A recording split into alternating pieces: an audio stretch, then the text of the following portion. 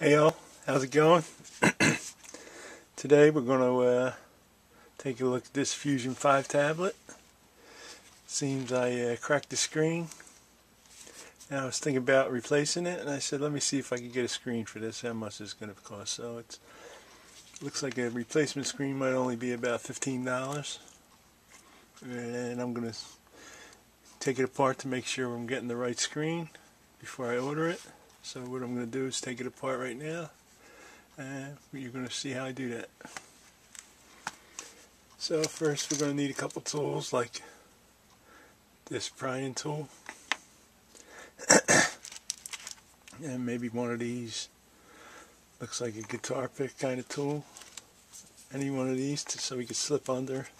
I don't see any screws on this thing, so we're going to pry her open like this. Just going to get the corner started. Yeah, I wonder how it broke, huh? Let's get the corner started, get a fingernail in there. Let's get something in there. There we go. Now we got to start it. See if we can get one of these in there.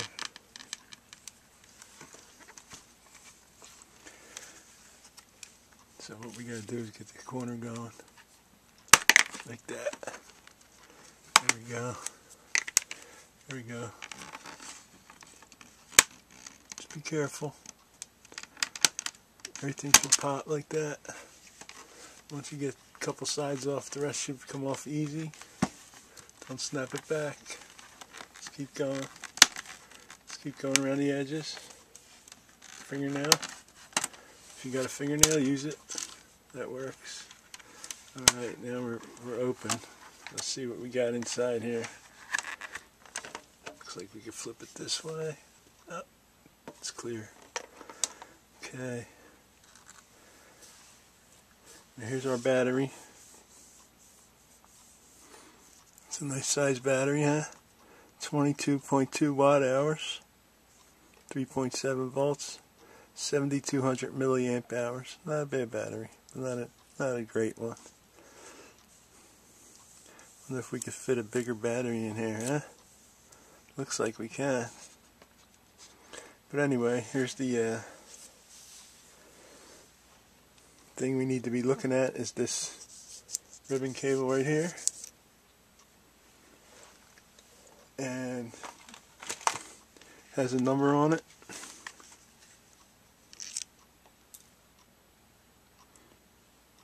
You can see that. It says number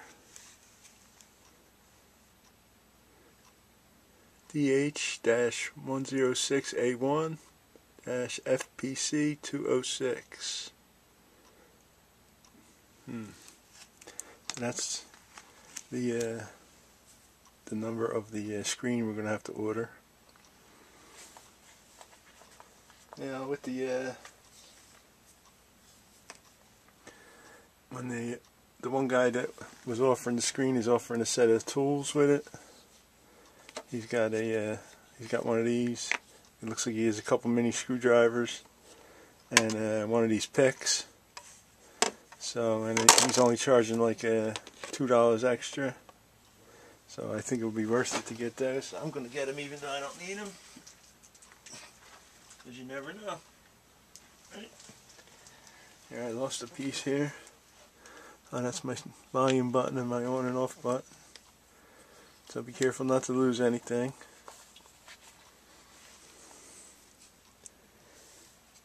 Here's something interesting. That's the camera. That's a speaker. That's a little speaker there. Anyway, so to replace this screen, looks like we're going to be removing a lot of little screws around the edges. Right? Probably going to have to remove this board. So whatever you have to remove, be very careful. Okay? So I don't have the screen, so I'm not going to remove all this stuff just yet. But I'm going to order the screen and the toolkit that comes with it. So just in case I don't have something. And if I do have it, not a big deal. It's only an extra $1. So let's get an extra look at this. Okay, I'm pretty sure that's the cable that he had on there. I mean, I like this this tablet. I was thinking about replacing it, but you know what? This is 10.6 tablet. That's a big one. I don't know what all these little plastic things are, but I think we broke some clips on the way out. That's alright. It'll still work. So what I'm going to do is order the part, and then I'm going to do the rest of this video at a later date, because it's going to take probably 3 weeks to get here. But in the meantime, I am going to put this video up, so anybody that wants to take it apart, or maybe they got theirs already, they can see how to take this thing apart. It's not hard. Like I said, just be careful. Don't break any of these. Don't break any of these cables. They're very delicate. They're actually really good, but you have to just be careful with them. So this is the little camera. Look at that camera cable. All those little mini wires in there. Right here. It's a mini camera cable right here. So I'm sure we're going to be removing this board. And it should be interesting.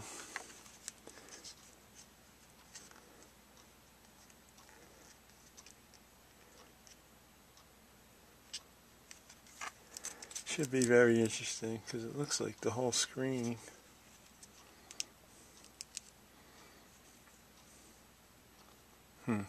Should be interesting. I think we'll be replacing all this stuff onto the new screen. That's what I'm thinking now. So that should be very interesting. Anyway, Fusion5, this is part 1. Part 2 is going to be when I get the thing back. I mean the new screen in. In the meantime, let's put this back together. I don't want to lose parts. Yeah, this should go right around here somewhere.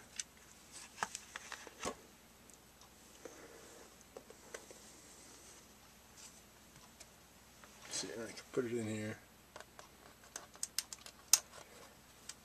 Stuck it back in here. Now if I could get it back together without it falling out.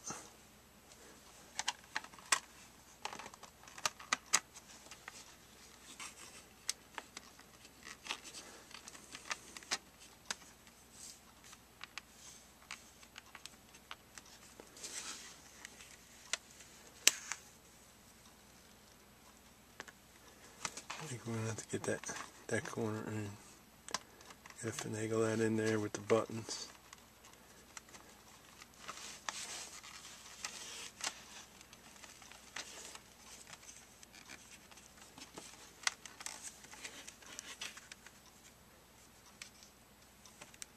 So you don't want to squash that in there. This is going to be interesting getting this back together with these two, just this one button side. It's going to be difficult. So I think we got to get it on this side first, like this. Push it on.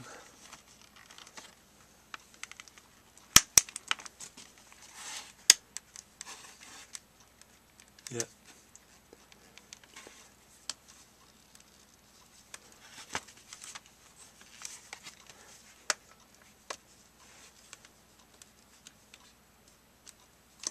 Nope, I didn't get it.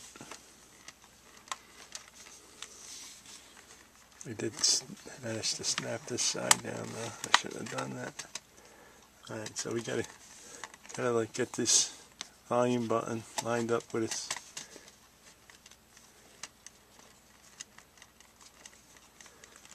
gotta get that in there first. Like that. Yeah, I think I got it now. Yeah, so sneak that button in there first. Now we can snap this back together.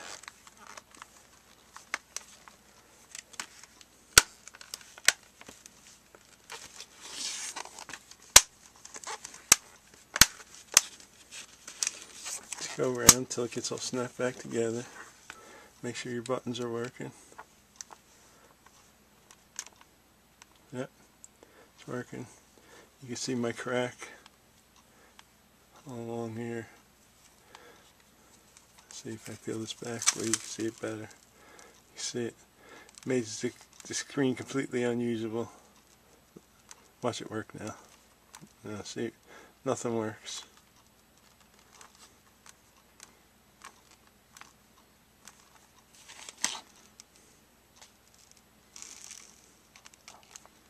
I was trying to get the display to come on so I could set it to not shut off. But look, yeah, all I keep doing is making screenshots. So that's it. We're back together. The buttons work. Let's see if the volume button works. Yep, volume button works. So when you're putting that screen, this back cover back on, slip this part in first, and then snap it together. All right, we'll be back for the second part in a few weeks, but I am going to post this now. Thank you.